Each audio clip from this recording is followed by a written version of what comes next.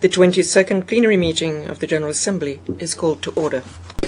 The General Assembly will consider agenda item 71, entitled Request for an Advisory Opinion of the International Court of Justice on whether the unilateral declaration of independence of Kosovo is in accordance with international law.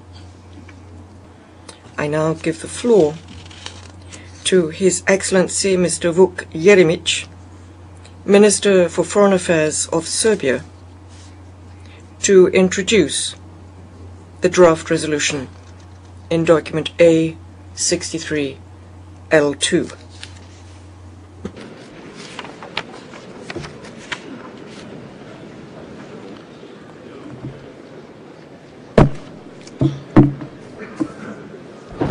Thank you very much, Mr. President. Mr. President, distinguished representatives, it is my honor and pleasure to introduce the resolution proposed by the Republic of Serbia, contained in document A63L2.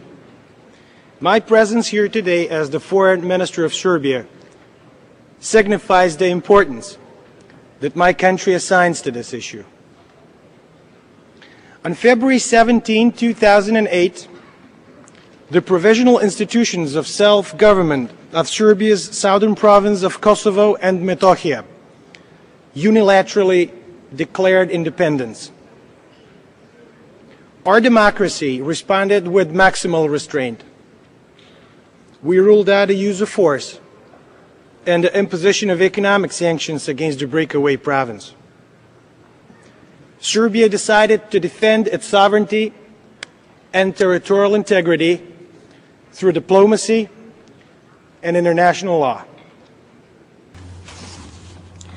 I now give the floor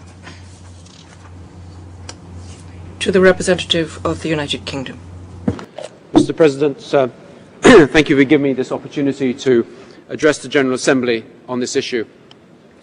Distinguished colleagues will be aware of the letter I wrote to you, sir, on 2 October, enclosing a note of issues raised by the Serbian request for the General Assembly to seek an advisory opinion from the International Court of Justice on the legality of Kosovo's declaration of independence.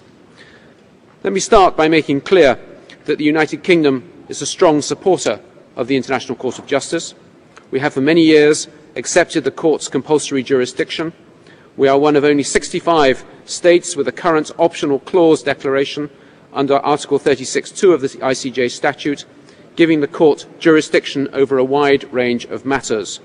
We support the use of the Court by Member States to resolve their disputes and the right of United Nations institutions to seek advisory opinions on questions affecting the performance of their functions.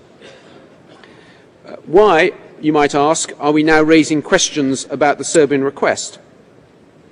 The reason is that the Serbian request is primarily for political rather than legal reasons. The voting has been completed. The machine is locked. Tenemos a favor 70. We have 77 votes in favor, 6 votes against, and 74 abstentions.